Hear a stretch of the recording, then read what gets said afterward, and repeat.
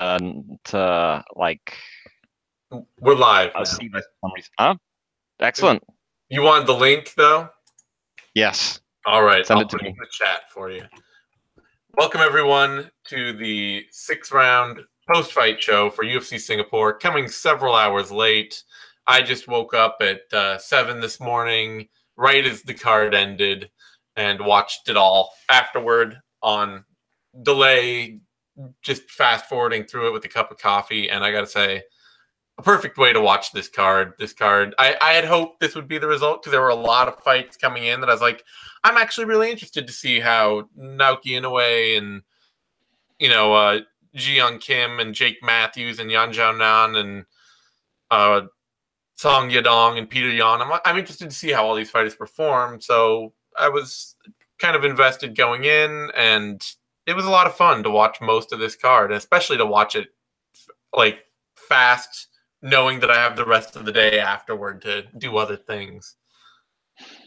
Yeah, it's good to be able to watch a card and have like sunlight outside. Mm-hmm. It's especially inspiring. Yeah, especially for you guys in the UK who got this card at like a normal workable hour. Yeah, yeah, like hearing from like the US guys, like, oh my God, we're gonna have to watch this card. This card starts at 2 o'clock in the morning. It's a crazy time to watch MMA. Yeah, yeah, yeah, it is. Anyway, eventually, I mean, first thing to talk about is solid coming out party for Leon Edwards as an actual top ranked welterweight, and a solid sign that Donald Cerrone is not anymore to Yep. me. Like, there was a lot of talk during the fight where they're like, oh, I don't know, Edwards might need to press harder. Has he done enough to win? Like, he has really clearly done enough to win at least 3 rounds of this fight.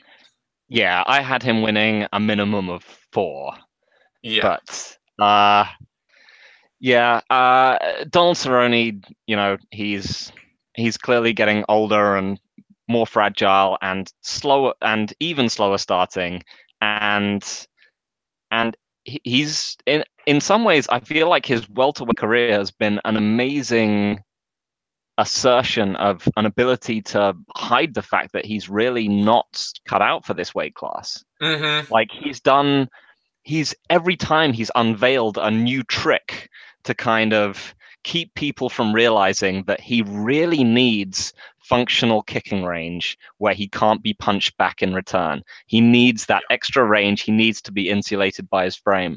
And so he's picked up all these things, better counter punching, better clinch game, going back to, learning how to hit counter blast doubles and all this kind of stuff to just basically cover up the fact that he just can't exchange in the pocket with people who have the same or bigger frame than him.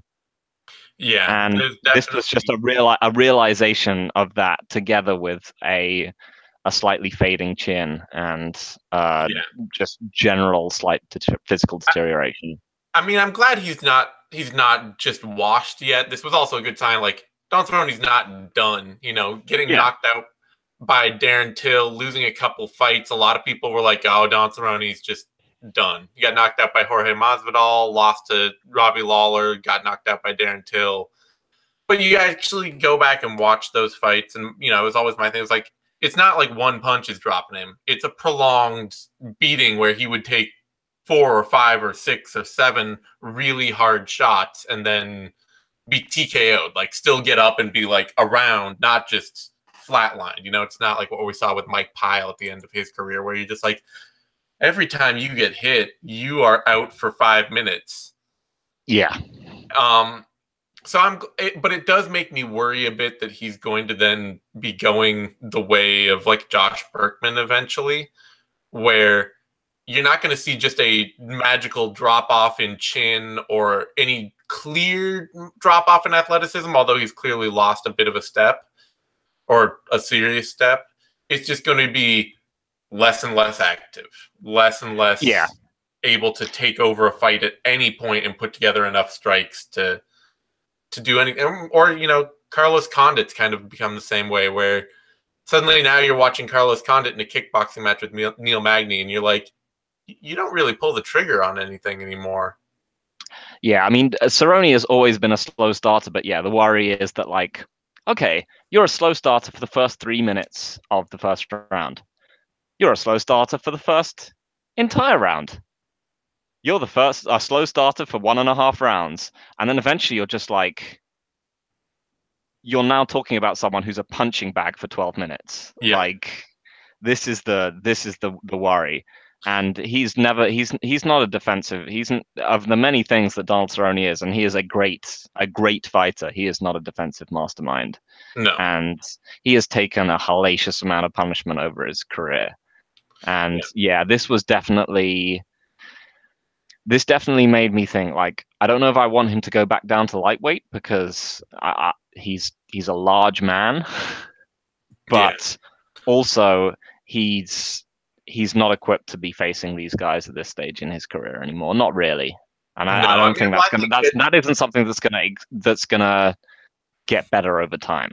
yeah, there's clearly like the Robbie Lawler fight showed that there's clearly much like Robbie Lawler, there's still a place for him on the silver circuit of the UFC. You know, there Yeah, are guys like Jim Miller, who he's already knocked out, I know, but I mean that's kind of the problem for Don Cerrone is he has literally already fought every single person in lightweight and now working his way to fighting every single person in welterweight as well.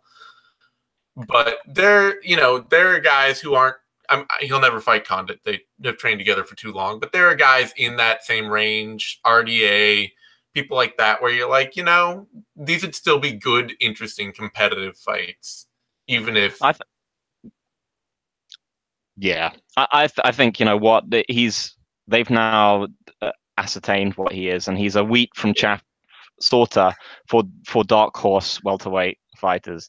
Yep. So I think we get uh Zaleski dos Santos, Oh yeah, you think they're Bilal gonna? Muhammad, these kind of fighters. This is exactly the guy he's gonna be. He's gonna be. And that would make sense too because he's always been a take every fight put in front of him kind of fighter, which means that he's Uh-huh. an easy fighter to book into against young rising talent. Because a lot of guys they get to his position, you get to being Uriah Faber out there, and Faber's like, I just want to fight big super fights that are fun for like the last 2 years of his career. That's all he did. And then you get guys like Cerrone who are just like, oh yeah, sure, whatever, just hook Yeah, me up with a new fight and I'll take I it. mean, he is the ultimate company man as far as Yep. fight bookings go. Yep.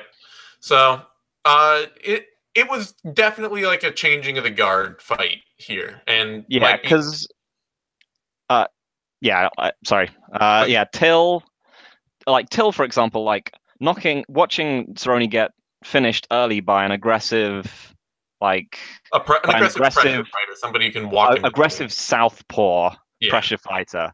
Like I was just like, that could have happened yeah, at any time in his career. But this was like, this is Donald Cerrone getting consistently outfought for a the vast majority of a fight, and yeah, maybe surging slightly towards the end.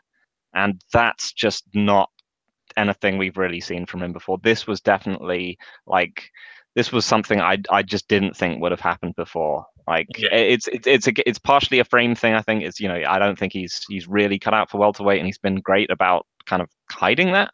But it's also like, I just don't think this would have happened in the past. yeah. It's just because I remember watching tape on this fight, and I was just like, there's nothing to Edwards' game that I see that just says this beats Donald Cerrone.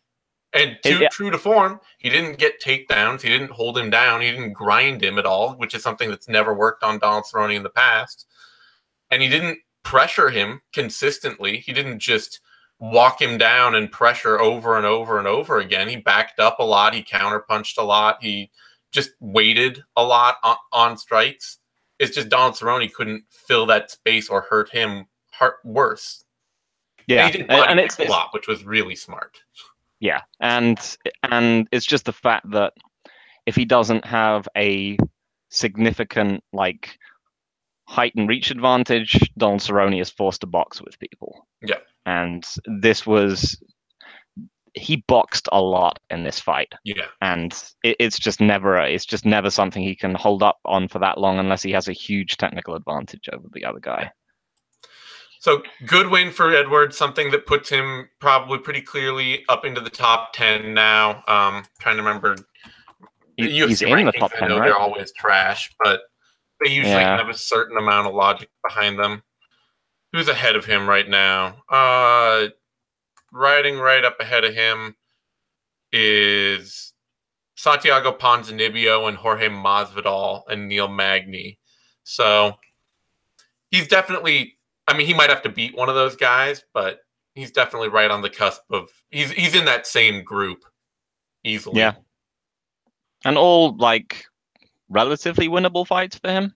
I think Yeah, I'd probably slightly favor him in I'd in those favor fights him over Magny. apart from the Pons, I think. Yeah, I'd favor him over Magny. Masvidal might be a bit of a pick 'em, depending. Masvidal is always willing to coast, but what we saw from Edwards here too was a fighter very willing to coast on an advantage. So I don't know that I'd necessarily just will take him to absolutely take over against Masvidal, but Ponzinibbio is probably the guy that I would least likely pick him against.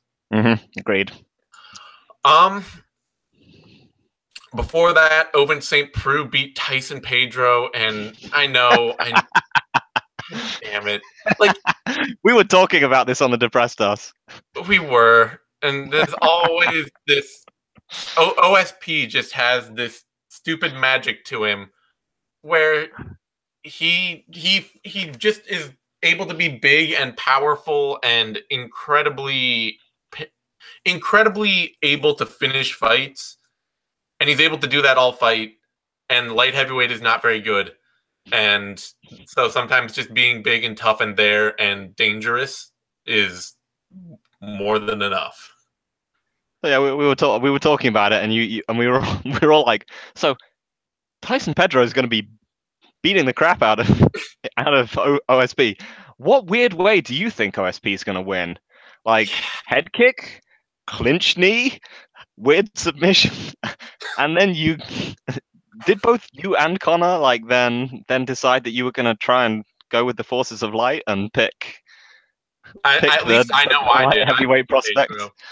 I picked Yeah, Pedro just because I didn't think he'd get finished, and I saw people picking OSP by decision, like OSP ever wins decisions that aren't just the worst fight imaginable. He is absolutely only a fighter who like loses every minute of a round up until he wins the whole fight, and then man, there was that moment where Pedro tried to take down and got hip tossed. I was like, oh, okay, I yeah. feel this. And then he went for a sacrifice throw, and it was just like, what are you doing? You've literally taken a guy who is a half person bigger, way stronger than you, and just that much more athletic than you, and you're trying a sacrifice throw. You can only drag him on top of you. There's literally no other way for that to end. And It's also the thing of like, don't do mirror match shit on people. yeah, Like, if you're up against some guy who's the king of weird shit, don't try and weird shit them. yeah, Fuck you up. They're gonna be like, this is exactly what I'd do in this position. I would go for this weird throw, this weird submission. I'm so reading this. yeah. And you could see like OSP was just like, oh yeah, I'm here. This is my fight now. We're going for strange stuff. I'm just gonna sit inside control and goodbye. Yeah, a straight armbar. Just and the Mm. moment he extended it, you could see the look on Pedro's face was just like pure panic and just it had to tap immediately afterward. And he was absolutely lighting OSP up.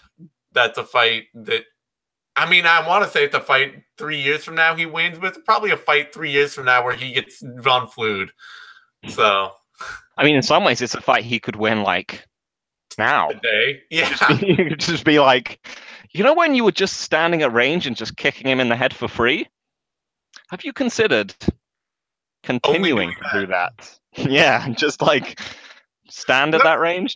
That was Kick him in why the I head. picked him. Is I watched OSP against Marcos Rogerio de Lima, where De Lima just only leans on a power kicking game outside, which is 90% of what Tyson Pedro likes to do from outside. And De Lima just had a free round of teeing off on OSP. Before OSP was like, oh, I'm just going to push you over and submit you. And I was like, well, Pedro won't just get pushed over and submitted. That's not. Welcome to the 205-pound division. Yeah. So OSP, he stays right back in that top 10 light heavyweight mix that's going to push him up towards another title shot or something, that he's going to fight Daniel Cormier. Oh, yeah. And get absolutely annihilated and then turn around and beat 5 young contenders. Do they risk like Dominic Reyes against him? They won't, will they? No, that would be dumb. I don't know. They probably will. That's exactly the kind of fight the UFC loves to throw guys like Tyson Pedro in and Dominic Reyes in. They're like, oh, you look like you're pretty good and you've won a couple of good fights. Fight Ilir Latifi. Fight Ovince St. Preux. Go after it. Yep. Yeah. For that women's flyweight bout, Jessica I beat Jessica Rose Clark. And this is also one of the things I wanted to say. OSP and his armbar notwithstanding, the big thing that struck me about this card is that this was pretty much ultimate kickboxing all the way through. That was one of the notable things, was trying to bank on which fighter was going to use more of their game and be intelligent and like mix things in, take the fight somewhere else that their opponent would be less skilled. Literally almost nobody did that at all. And yeah, shout outs to like Shane Young. Yeah. No one else. Shane Young, and shout out, yeah, it's just like watching, we'll get to it later, but Schnell versus Inoue. And just like, what are you doing? Why? Or Ulka Sasaki is also the person to shout out, who was just like, I don't have to box this dude. Are you kidding? But everybody else, Jessica Rose Clark especially, was just like, Jessica, let's just only have a slow-paced kickboxing bout where the fact that you're a bit better athlete and you throw a little bit straighter shots with a little bit more power, where that can just come up in every round. So yeah, this was definitely another one of those like mirror match fights where you would like, because I think you, like me, had the same read on this fight in that there's no real reason for Jessica Rose Clark to win this fight apart from the fact that she tries hard to win fights and Jessica doesn't. Yeah. But the thing is that like a confidence differential gets erased when you're fighting yourself. And that's kind of something that we saw, is that Jessica I was able to immediately settle into what is essentially the best form of her game, which, as unimpressive as that is, meant that she was able to, she was able to throw together actual combinations. She was able to build off her jab, and Jessica I was just kind of a step behind. I think there's still like several people that would beat Jessica I that Jessica Rose Clark could probably beat. Like, she would do better against a wider array of style matchups. But in the mirror match, Jessica I was just like, I've been doing this style for a really long time and you haven't. Yeah, part of me too was just like, Clark would land these big overhand rights that you could see. They're exactly the kind of thing that just saps Ai's confidence, shuts her down. Yeah. But she then tried to like go back outside, mix it up, reset her entries and all that. And it's just like, if you just threw 5 more of those overhand rights, Jessica Ai's not going to adjust to that. She'll just eat them. And then she'll just panic and do something weird. But there's no point at which if you just shot and tried to smother her. Yeah. Like, if you just get her into a horrible, boring like clinch exchange at that point, that's the point at which she starts to panic and think, oh my God, I'm down. I need to. Yeah. But instead she was just like, oh yeah, I landed that. Let's go back to kind of fencing at range, and would just slowly and progressively get outpointed. Yeah. It's the kind of performance that unfortunately it exposes what has always been a worry, is that Clark is just not a very good baseline athlete, and up at the top, as she climbs up towards better athletes, she's going to lose fights because of it. She's not dynamic enough to change the direction of a fight in any instant. I mean, the thing is, yeah, no, you can. No, For I, So it's the exact same. It's like it's a win that also looks like it's like okay, yeah, but you're still gonna turn around and fight even somebody like oh who's the damn it you're gonna fight somebody like Alexis Davis and just lose because Alexis Davis will stay on you. yeah, it's one of these monkey's paw type things of certain fighters. Is that you're like is that a lot of the time you'd look at a fighter and you'd be like, what if fighter X was just had something a bit more to them? Like, what if Melvin Gillard had a chin? And you'd be like, oh, here's Michael Johnson. He's and threw more. And you're like, oh, here's Michael Johnson. And his underlying flaw is still pretty crippling. And then you're like, what if Jessica I actually tried to win fights? And then you have kind of Jessica Rose Clark, and you're like, yeah, that that's better. But she's still going to lose against the original version because she's at an experience deficit, and she's still just not a great athlete. Yeah. Like it gives you a better look at the fundamental ceiling of this kind of person. Yeah, seeing them trade body kicks or like straight right hands and things like that, it's just like, yeah, okay, I is clearly faster and hits harder. And Yeah. Clark can get in and mix it up and stay on her and be a little more aggressive. But if you're just going to keep resetting and restarting the exchange, you're just going to keep giving I a chance to be faster and hit harder. Yep. Title contender Jessica Rai, probably ish, maybe. That's what I say is that she's going to then like run back up against Alexis Davis or something and just lose, probably. Lose a tight competitive fight where she doesn't, she gets bullied a little more and doesn't win. Anyway, all that said, the I Rose Clark fight or the I Clark fight wasn't actually bad. It was a pretty interesting kickboxing Solid. match. For that though, a fight that it really ticked me off, and for one reason only, and that was the commentary for Li Jinglong versus Daichi Abe, where it just felt like neither Gooden nor Hardy had any idea how Li Jinglong fights or who he is. They just kept being like, "Oh, we're not seeing that trademark wild aggression where he just comes out swinging wild haymakers. He's actually looking composed and like he can box a little." And it's just like, have you literally never seen the way he fights? It's a progression of a wild first round where he gets hurt like he did against Daichi Abe, and then he figures out what Abe's doing and he just picks him apart and uses technical. To his credit, and I guess this is the difference. He got hurt way less bad than he normally does. Yeah, like that was a.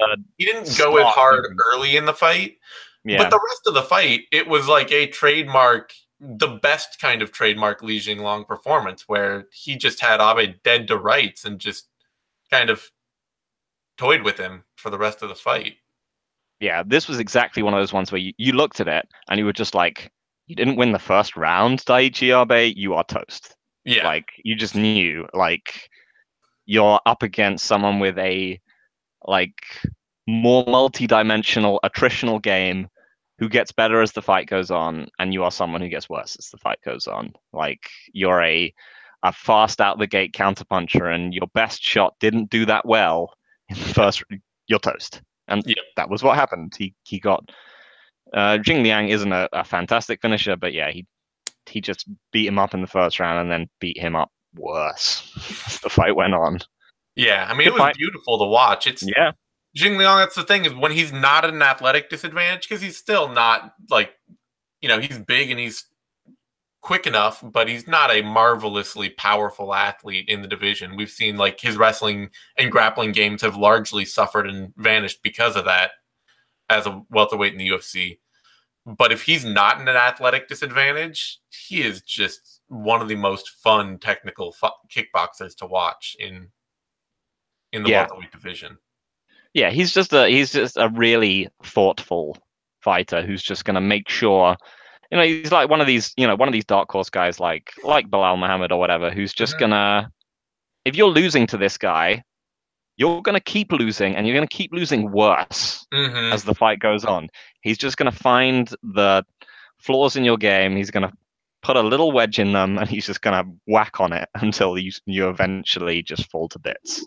Yeah. And yeah, he's great to watch. I'm glad he didn't do any more really disturbing Yeah. I'm like glad he. mountain in Game of Thrones style fouls, and I'm glad I can go back to being a fan again. Yeah, yeah. There's definitely like you're always gonna know that when push comes to shove and when he panics a little, there's a chance that he might do something horrible that is just kind of inexcusable. But it'd be fun to see him. I'm trying to think like. I mean, it would be fun to see him in a fight like Bilal Muhammad. Yeah, I think Mohammed probably has earned a bit more, a He bit has, higher, yeah. what with beating means and such like. But yeah, I'd like to see like Mohammed Matthews, but we'll probably get to that in a bit. But I mean, Jingliang, he's now 7-3 in the UFC, so he's put Yeah, together a hell of a streak, even if he's kind of like mostly styling on a very specific level of opponent. yeah, he's a tremendous, like, fairly skilled, incredibly determined mid-level gatekeeper. I Mm-hmm. think is So before that, last fight on the prelim card, Peter Yan beat Teruto Ishihara, and man, did he beat Teruto Ishihara! Like yeah, that was one of those things where you're just like, it starts out early, and you're like, oh, Peter Yan, he's kind of being patient, he's looking and picking his spots, he's got to watch out for that left hand. Is he gonna? And then like a minute passes, and you're like, oh god, this is all going one way because he had Ishihara backing up and he had him flinching and he had him reacting and he was reading that left hand because that's the one thing Ishihara sits down on with any credibility, and that was just it was a yeah. nightmare.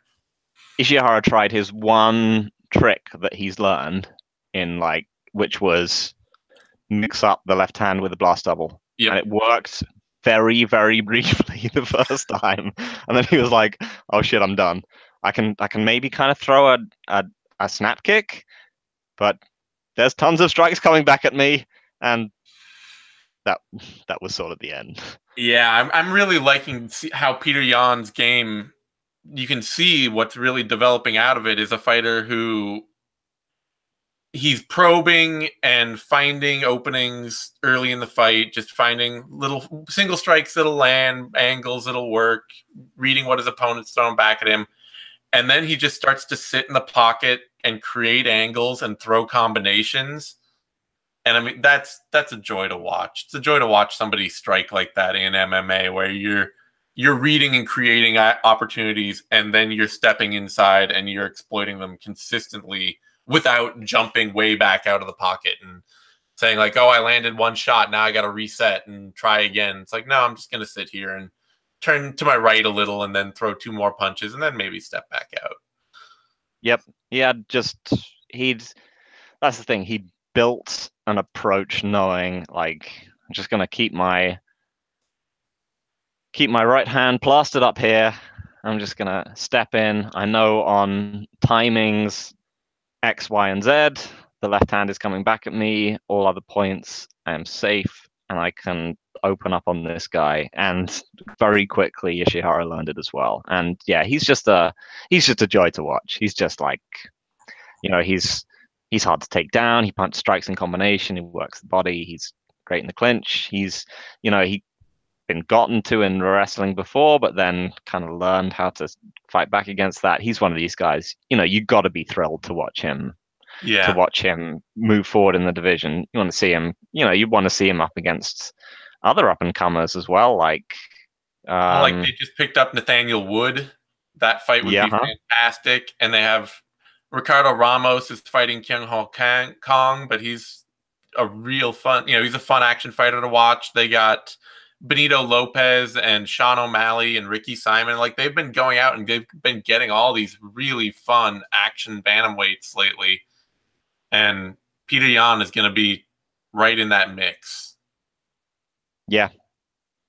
Yeah, this was just like you couldn't have asked for anything better from him. No.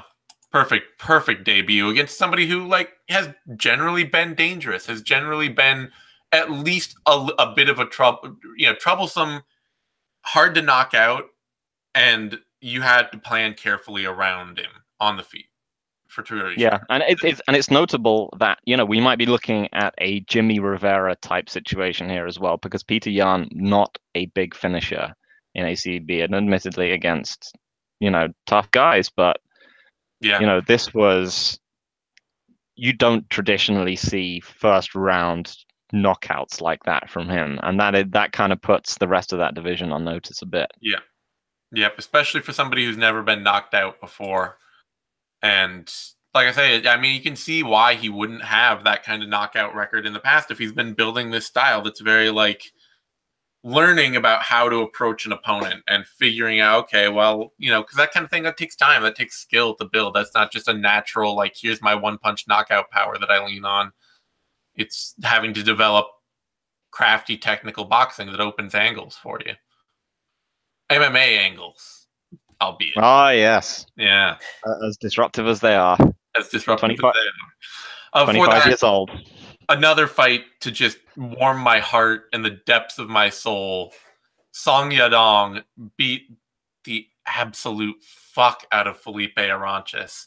I picked Arantes. Even more than I thought he would. Like, I thought that Yadong could just kind of keep it safe, pot shot outside, be more clinical, and eventually he'd land a couple of shots that would drop Arantes, and that'd be it. Somewhere in like the second to third round, somewhere, after a bit of time, he just took it to him. Just took him out behind the woodshed and beat him with an axe handle. And yeah, that was the point, I think, first round when Arantes was like, he did his guard pulling thing, and Yulong just jumped on him and just beat the shit out of him. And you were just like, oh yeah, that's not a good idea, is it? that was so good to see because his base looked amazingly strong on top of Arantes. Arantes would try to move underneath him and he'd flatten him out and land short elbows, those body knees he landed, that like crushing GSP body knee, all while like maintaining ride and control. And on the feet, like, it was the same thing as against Bart Kandare, where Arantes would come at him and he'd throw like 3 or 4 strikes, and maybe one would glance off Song Yadong and just eat 2 or 3 in response. Yeah. Lightning fast. And that's like, and Felipe Arantes has to kind of, I mean, he has to, I feel for him, because he has to go and look in the mirror and like say to himself, that guy made me look like Bharat Kandare. Yeah. Like, and that elbow he landed to finish the fight. It's just man. I love afterward too. It's like, yeah, that wasn't even like a big thing. Yeah, there was no like, wasn't trying to do anything with that. It wasn't really a major setup thing. It just was in the clinch and I felt it and I threw it. And I'm gonna improve a lot after this. I don't, there's a lot that I didn't like or whatever. And she's like, what? Also, he threw body shots in combination. Yeah. And there's no quicker way to my heart. No. Like, let's be real. Like, and yeah, I mean, he looked phenomenal. And that's one of the, themes that we're probably getting to on this card is the young dudes with potential pretty much just came out and were like, this is why you were excited about me. And it's also what I'm really liking was perhaps from the biggest the fighters they're getting out of China now at this point is that it seems like a lot of these fighters, they may not have necessarily, I mean, Yadong looks like he has a pretty complete MMA game. They may not all look like they're that complete, but they all seem to be really invested in being very technical in at least one area. Like, they're really well-schooled strikers. They're not MMA kickboxers or, things like that. And so you're getting people like Song Yadong where it's just like, you are clearly several levels of striking above Felipe Arantes, who has cut a really reasonable veteran career through the UFC for years, functioning on that level of striking. Yep. So really hyped about that. Yadong also at bantamweight, so you get guys like Peter Yan and Song Yadong and Nathaniel Wood, and it's just I'm It is excited like, about it. yeah, you like. It's one of the reasons why I kind of miss WEC is WEC. Just Yeah, like I could just watch bantamweight. I could just watch this division. Like, and yeah. the Especially this only in one. tiny cages. Yeah. Yeah, they've got a lot going. I hope they don't just sort of drain the fun out of it the way the UFC tends to by, I don't know, making everything feel the same. Mm. Before that, Shane Young beat Rolando D, and it's too bad because Rolando D really is probably one of the he's probably the fighter right now that I enjoy the most, despite how clearly not cut out for MMA he is. Where Yeah, he's got a couple of intersecting major flaws, yep, which like are this is the thing. It's like if you had one of these, you'd be able to survive, but you have at least two. yeah, he's really not durable enough to survive at this level. It's becoming clear with every Yeah. fight. He's And not durable. He starts incredibly slowly, and he's just fundamentally not defensively very good. no, Like those are defensively, he's three, amazingly porous. yeah, those are three major issues. Like because he's a functional, technical, offensive kickboxer, if you get into the second round. But the Yeah, thing is that he's so visibly like hunched and tense and tight in the first round that it's almost impossible for any like decent offensive attacker to not hurt him yeah, and to not like he needs and he can only get his confidence back in very specific ways by like he needs to win one or two consecutive exchanges and then he'll be like, oh yeah, now I can land my leg kick, and like he did against Ishihara or so yeah, on. But like, man, that's a hell of a tightrope to walk, and one which is just going to get cut out from under you the majority of the time. yeah. Shane Young, if nothing else, he's clearly more than tough enough to fight at this level. And he's still I still don't necessarily love his really sparring style of walk forward kickboxing where he just throws a lot of light shots and then occasionally throws one in with power, which I mean that's good. Fun to as a change of speed. It's a good way to catch people off guard, and there's a lot to like about it. But it also as not being an at all sound defensive fighter and not being a not really having another game to change up. It means that he tends to still walk into a ton of big shots where he's trading light ones for power. But D is just not durable enough for that, and Young is. I mean, he showed off a hell of a chin in this fight. Yeah, I mean, I'll give him some. I'll give him some.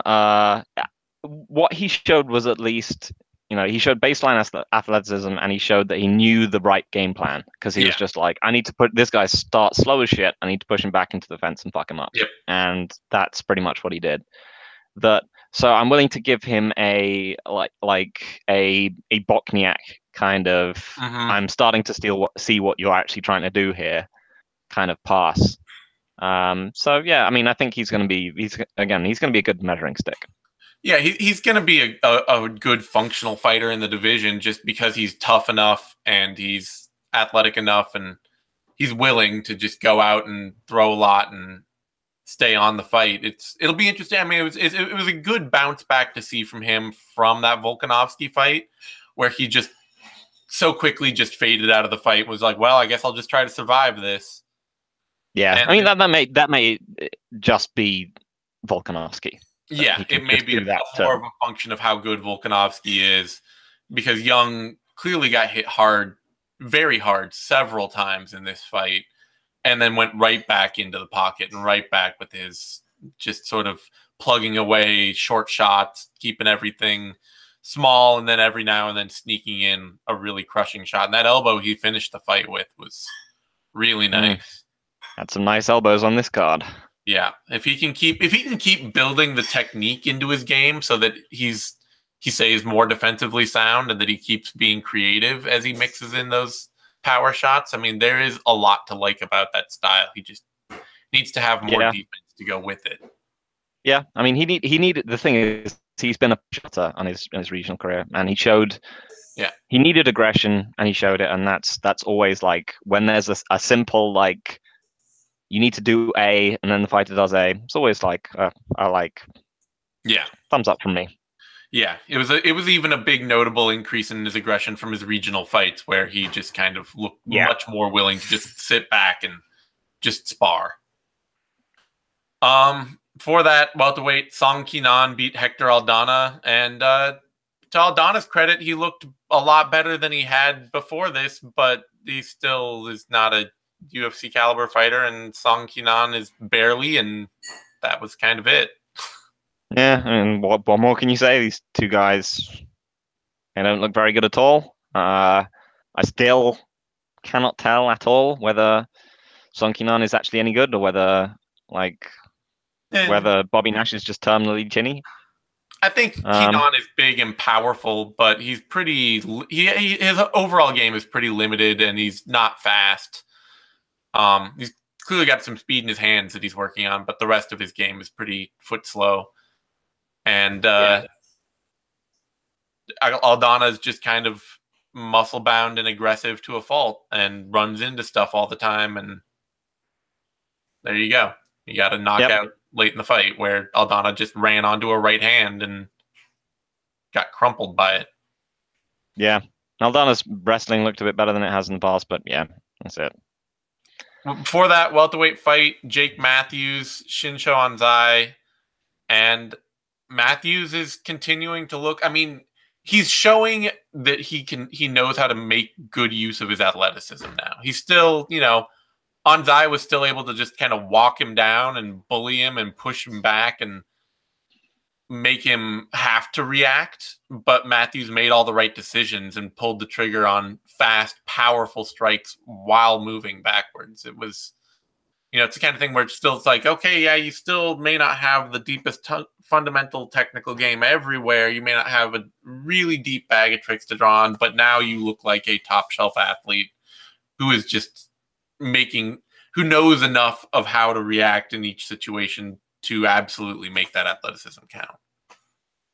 Yeah, he's able to just blow past guys like that, I think, now increasingly. And is he just getting bigger from fight to fight? It seems that way. It what really the fuck is going on?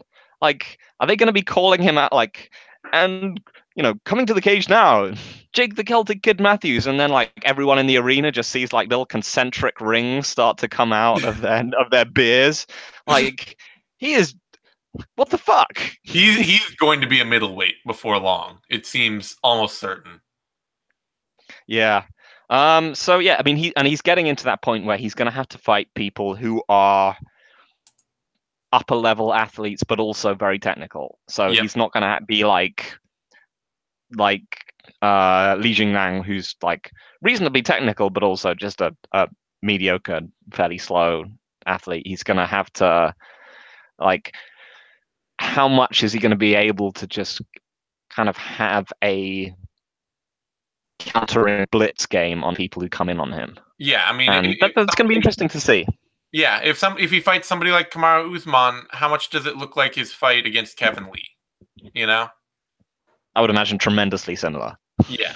In all honesty, I'd like to see him fight someone like Vicente Luque, because Vicente Luque is a straight technical kickboxer who's not going to fall for back up surge. He's just going to put straight shots down the middle.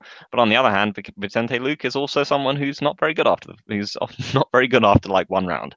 So it would be an interesting matchup between two guys who are both super athletic and Yeah, Um, or somebody like Warley Alves too, who has had some mm, problems of surging and yeah. who just, but it seems to be putting together a more cautious, careful game, and is also a top shelf athlete who's kind of finding how technical can I be in what areas. And there are a lot of interesting fights for somebody like Matthews, who, as well as now, like 10 fights into his UFC career suddenly, you know? Mm, So he wins another, he wins a fight like that against somebody more seasoned along those lines, and he'll probably be looking at fights, like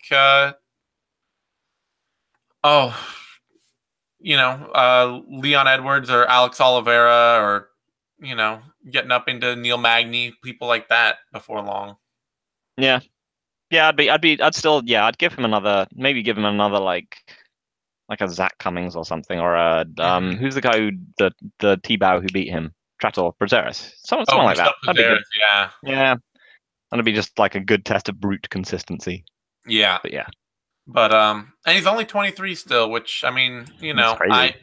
I worry about guys who start that young. I worry where they're going to be by the time they're 30. But 30 is still 7 years away. Like that's a lot of time for him to be still a pretty consistent, powerful force as he tries to round out his style.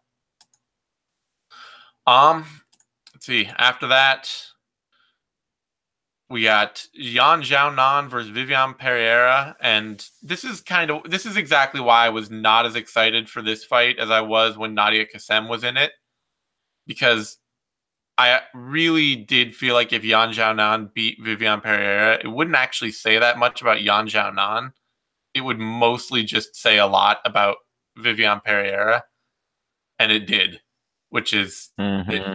she is so low output and so unable to press her physicality on an opponent that anybody who will throw volume and has like even a little bit of reasonable footwork to stay away from her can take a decision.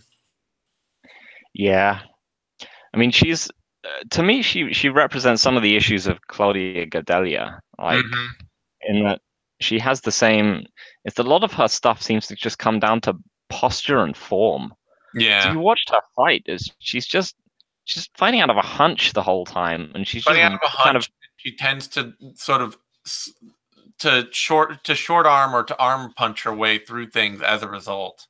yeah, she kind of rows her punches. Yeah, She's kind of like she's just kind of trying to drag herself forward, and it's just gonna sap her cardio, and it's just not efficient. Like it puts her head in the way in times when it shouldn't be, and it just drains her cardio. And yeah, I mean, what is there to say? Like she's the better athlete of the two by some margin. She can't really doesn't have the technical game to be able to leverage that. And um Jianan just outworked her. She was just like she's a, there's she's a ranges. functional volume kickboxer with a reasonably solid base, like baseline of technical range kickboxing. We still have no idea whether or not she can survive on the ground against anybody who's going to really press a grappling game on her. But Yeah, Vivian Pereira didn't. She didn't try it at all. yeah. I mean, and that's the thing. Like you're now like you look at Pereira and you're just like, okay, so you can't win a volume kickboxing match against this, and you don't have much of a defensive wrestling game. So yeah, Yeah, this is not bantamweight. This is not a talent deficient division. yeah. There are plenty of other women who will chew you up and make you pay for these same mistakes going up. So I mean, it's interesting. It's good for Zhao to get another win. Maybe to keep the more experience and rounds she can get, the more likely she is to just kind of shore up the other aspects of what is still pretty clearly a very green total MMA game. And then being a volume striker who's got the cardio for it and is willing to just put a lot of offense out there, and is not, she's not defensively any kind of mastermind, but is technical enough to, in a division where people don't knock people out, she's technical enough to to make that be a difference, kind of maybe Carolina Kowalkiewicz her way forward. Yeah.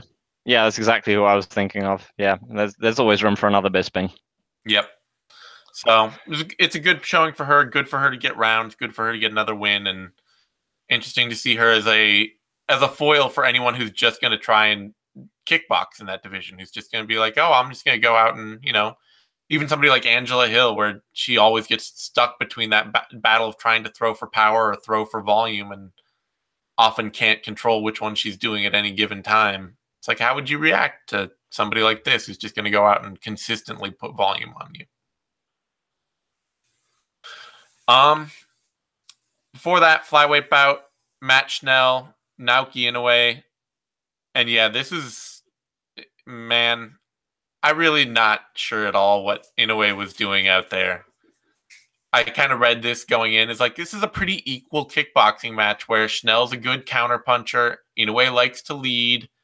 Inoue doesn't have a lot of power. Schnell has really good fast hands, but he doesn't have much power either. And so it's going to be a pretty equal kickboxing match. And I assumed at some point Inoue would make Schnell kind of overreach himself and flurry a little or get a little wild. She did it a couple points.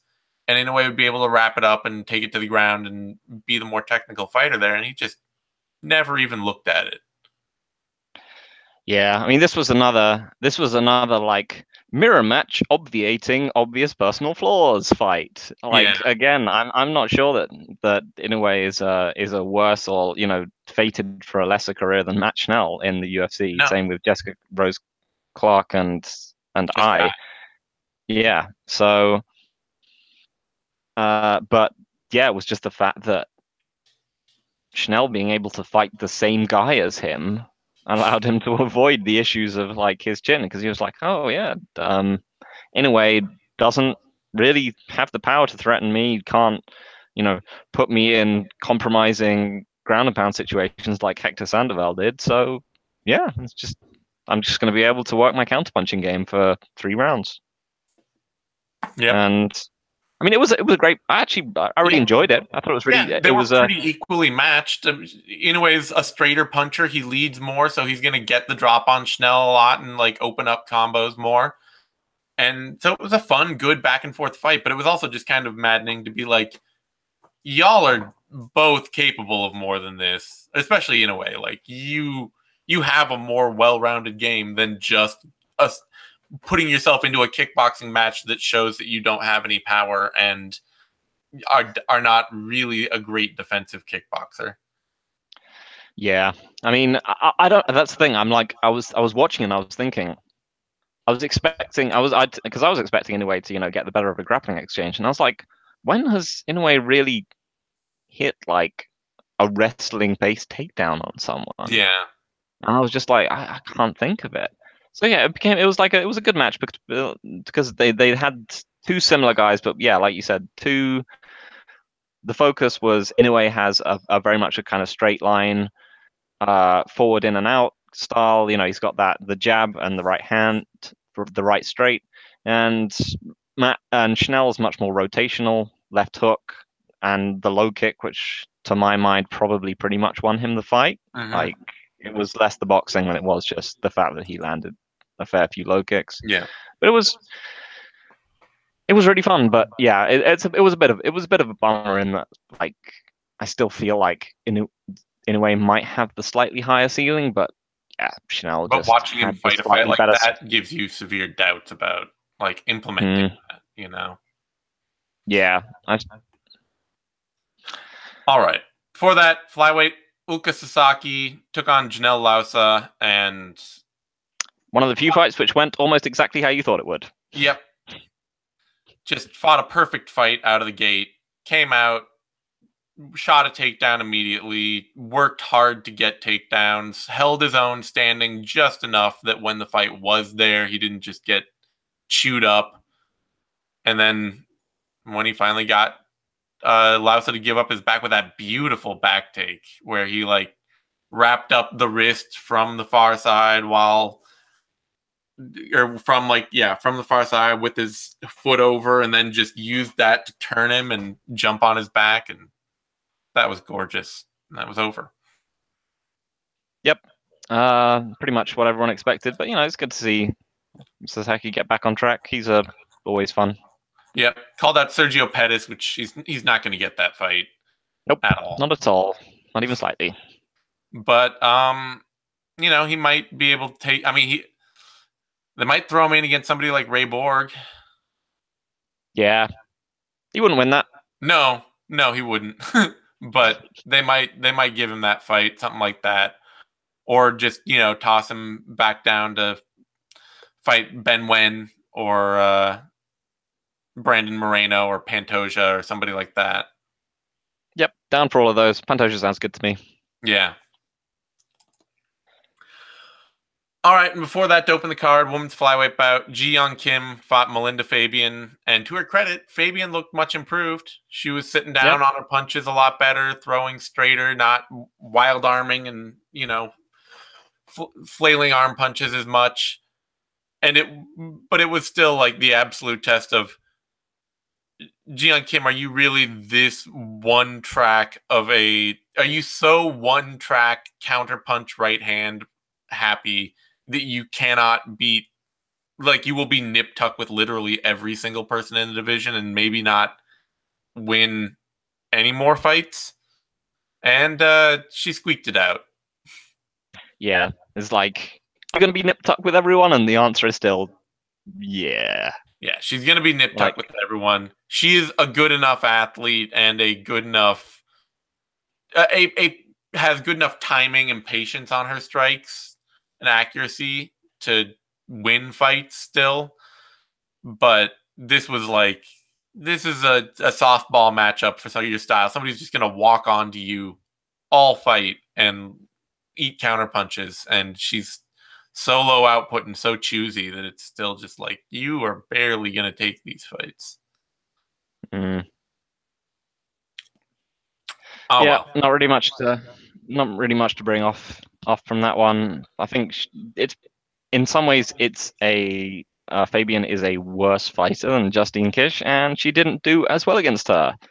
I think Fabian definitely improved, but yeah, it's not exactly one of those wins where you're just like, oh yeah, revise expectations upwards. No, it's going to be continually every fight's going to be a test of Ji Yeon Kim. It's like, are you improving? Have you solved your major flaws? If not, how close is this going to be just based off that? And, anyway, back to the top. Leon Edwards, great, strong coming out performance for him. Kind of coasted over the final rounds, which is not great to see because he visibly had Cerrone hurt multiple times over the fight, and it felt like he could step on it a little more, and he looked fresh still, so it was kind of. But it was very good to see him win a consistent, high-level striking match without having to panic wrestle. Yeah, because there is a lot of in the past, Edwards has been a fighter who he gets cracked inside. Like Cerrone cracked him several times, landed right hands and things like that, and he just backs way off, resets way outside, and then looks at how he can push this fight to the cage and start wrestling instead. Because he has really not liked trading inside in the pocket before, and this looked like a lot of that was solved. He came out of clinch exchanges with those hard elbows over and over. He dipped in and he, would throw hands with Cerrone and often get the better of it. Or even if he ate shots, he wouldn't just go way out and just be like, oh, I don't want to do this anymore. He'd just go right back to striking exchange. And that's what you need to see from Edwards if he's going to thrive at the top end of this division. Yeah, I mean, it was good. It was good to see him. It's been good to see him, win against guys like Sabota and Barberena. But like in those fights, you were just like, I need to watch you consistently beat these guys on the feet without looking worried. Yeah. And Cerrone is a much better striker than either of them, even if he is, visibly somewhat weathered. And it was just good to see him get 5 hard rounds in. Much like Till, I guess. It was just like you didn't put on a flawless, like, oh my God, I'm thrilled to see you go forward kind of performance, but it was just good to see you win, or good to see you compete consistently in a phase which I thought might have troubled you. Yeah, definitely. So good showing from Edwards. OSP keeps the balance of power on weird at light heavyweight. And Li Jinglong keeps streaking, and he's going to be somebody that UFC probably continues to lean heavily on in China. And Peter Yan and Song Yadong and Jake Matthews all looked really good. So, and that's what you want to see. I mean, that's the main, the main thing you really want to see from these cards is like you want to catch the early moments of someone really hitting their stride. Yeah, you want to see fighters, especially like Peter Yan and Song Yadong, just show up and look phenomenal. So, on that note, you can find me on Twitter at TheZaneTime, and you can find Phil on Twitter at EvilGregJackson. You can find both of us over at BloodyElbow.com day in, day out. We will be back next week for the MMA Depressed Us because there's no UFC event, and then I'll be back for a doubleheader Vivisection the week after that, where we'll be doing the Tough 27 finale and the UFC 226. So look forward to all that. We'll have If I Did It and Heavy Hands and maybe 6-round retro and all that stuff we do week in, week out next week. Give this video a like. That's a thumbs up down there on YouTube. Subscribe to our YouTube channel, MMANation.com, DOTCOM, all spelled out. That's where you get all the latest Bloody Elbow shows, analysis, interviews, all that stuff we do. So thanks everyone for tuning in, and we will see you next time.